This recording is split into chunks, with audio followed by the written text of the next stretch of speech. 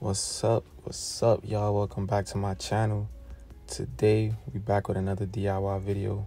We'll be making our coasters with epoxy resin. So first, like always, we'll be using our amazing clear cast resin, parts A and parts B. We have our 8-ounce cups from Dollar Tree already set.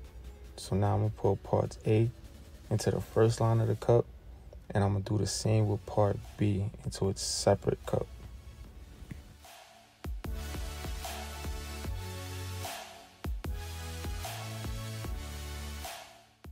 Now, once you finish pouring, you already know what time it is.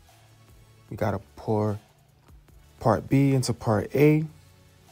Make sure we're getting everything out the cup. You know, we don't wanna waste no resin. You know what I'm saying? This costs money.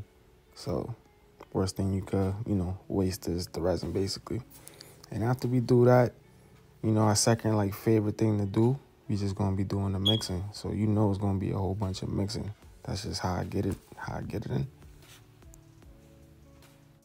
So now it's time for our favorite thing. We get into the mixing. So, speeding this up, but we was mixing for about 3 minutes.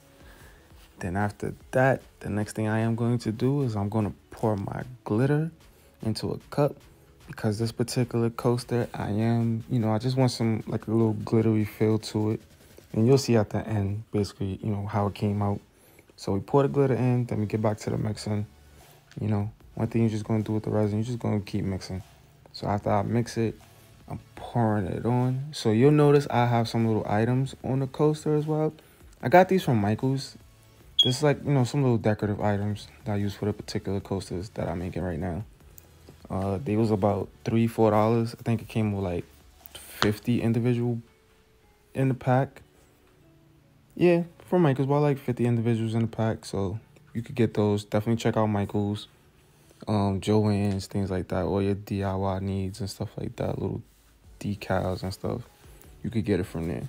So I'm just pouring it all around, making sure I'm getting every drop of resin out the cup, getting onto the coaster, because you don't want to waste no resin. And that's pretty much it. So then I see all of the items I have on the coaster itself. When I was pouring the resin, they started moving, so I'm just using the popsicle stick just to move it around, to space it out, things like that. And pretty much once that's done, what we're going to use is the this little heat gun I got. So you get those from Mike. You could get that from Michael as well. I might have paid $20 for that. Then I had a coupon. So that's just to make sure I'm getting the air bubbles out. You don't want no air bubbles in the coaster. So I'm just using that, going around. You just do it slowly. The video is a little sped up. So that's basically why you see it there. And this is how the coaster came out. You see we got the glitter on it, got the little flower petals. Definitely subscribe to the video, leave a comment below, any questions, things like that. I just want to say everybody, thanks for watching the video. All right, peace.